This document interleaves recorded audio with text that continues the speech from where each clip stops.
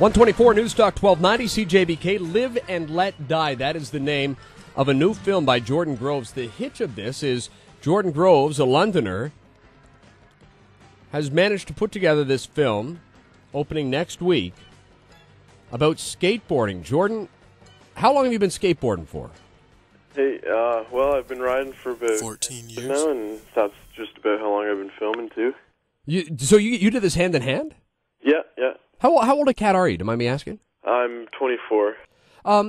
Before we talk about the movie Live and Let Die, I want to ask about skateboarding in general, because I was joking around with Nick Chinosky, and him and I were talking for a little while and saying, when I was in elementary school, skateboarding was big. That was like when Tony Hawk was the biggest name in skateboarding. And then all of a sudden, like that was a geeky thing to do. Nobody goes skateboarding. And then along with hacky sack towards the end of my high school career, all of a sudden skateboarding started coming back in again.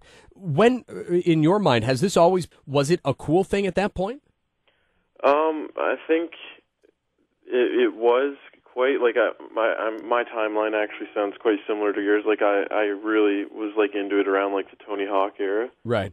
And, I think somewhere in between there it did die down a bit, but for me personally, it's always been appealing, so, I never really gave up on it. All right.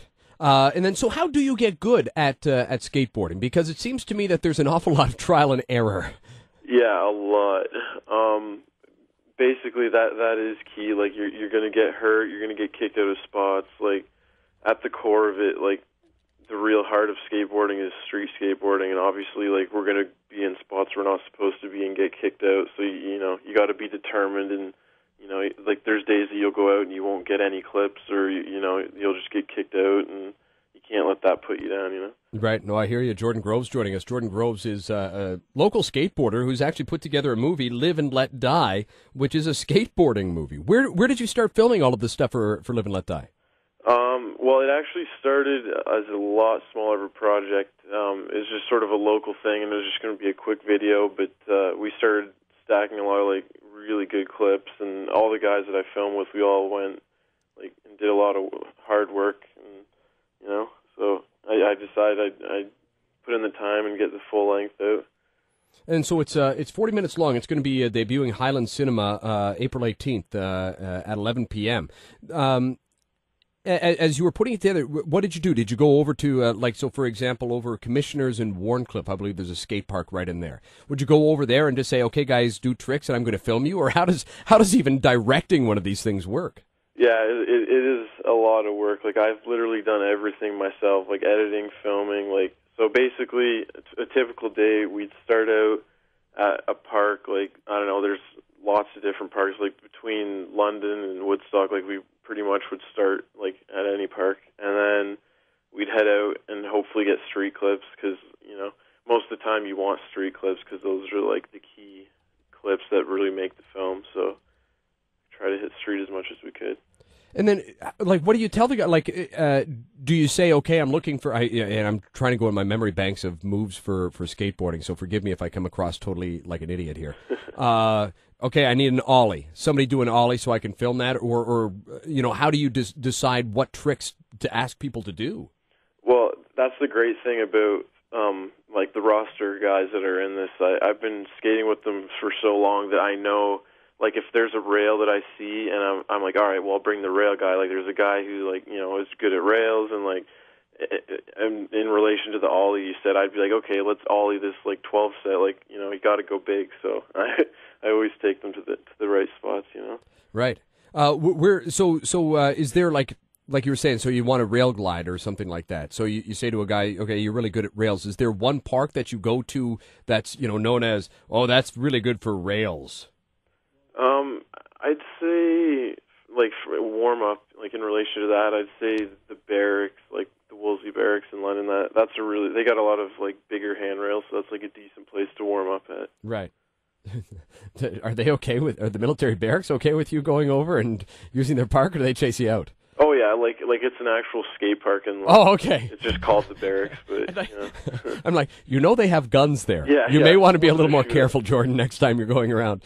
Speaking with Jordan Groves. Jordan Groves is a Londoner who's created the film Live and Let Die, which will be debuting April 18th over at the Hyland Cinema over at 11 p.m. What is your main goal? Is your main goal to do this professionally? I don't know whether people can do that professionally anymore. Is there a professional skateboard filmmaker anymore? Yeah, there actually is a lot of ventures you can acquire from doing something like this, and there's a lot of like companies and stuff that are looking for people to film. But I think that's always been a goal of mine, and I actually went to school for animation and new media and got my diploma this year. Oh, nice! Congrats. Thank you. But I think my ultimate goal is that like these guys that I skate with, like they're really great, and like we're so close, and like they just like this is all about coverage for me. Like I want to get their names out, and like the quality of the footage they put into this is probably the best that we've ever filmed so far, because I've done 2 other full-length videos, but they've just sort of been like YouTube releases. As a guy that never made it into the skateboarding culture, is that what the draw is? That it seems as though anytime I talk to people, there's respect for any skateboarder has respect from another skateboarder. Is there like a kind of a brotherhood in there? Yeah, there really is. Like I'd almost say that it's almost more than just a sport. It starts to become a lifestyle at a certain point, and I wouldn't have been like half as happy doing anything else in my life, because the amount of people and like adventures and trips I've been on, like it's really like life-changing stuff, You say you wouldn't have been happy, but have you ever tried knitting? No. No, exactly. Just throwing that out there for next time you want to get a little wild and crazy, okay? And I think that there's due to be a documentary about knitting anytime that soon. does sound like my next avenue. Yeah. So Live and Let Die, it's 40 minutes. What are we going to see in those 40 minutes? Well, I don't want to spoil too much. Right, okay. But, you're going to see some good bails, some kick-out footage, some really big tricks, a lot of interesting things. Do you know how much I love the fact that you started off with, you're going to see some pretty sick bails? Oh, yeah. People are going to hurt themselves within the first 5 minutes. For the bails. there may be bone-through skin at some point in this movie. Perhaps. Jordan, looking forward to it again. Jordan, thank you so much for this, buddy, and congratulations on all the success. Thank you very much.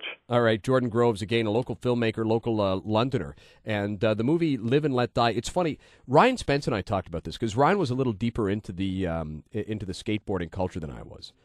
And he said the word so perfectly. He said, I'm happy with these group of people. Like, these people make me happy.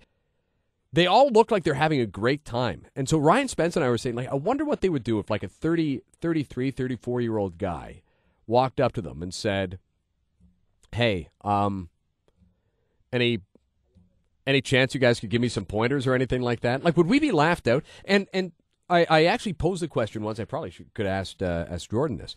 But I remember talking to a skateboarder. He goes, oh, no, man. We're like, we want the sport to grow. So, of course, we would say, come on over. No problem.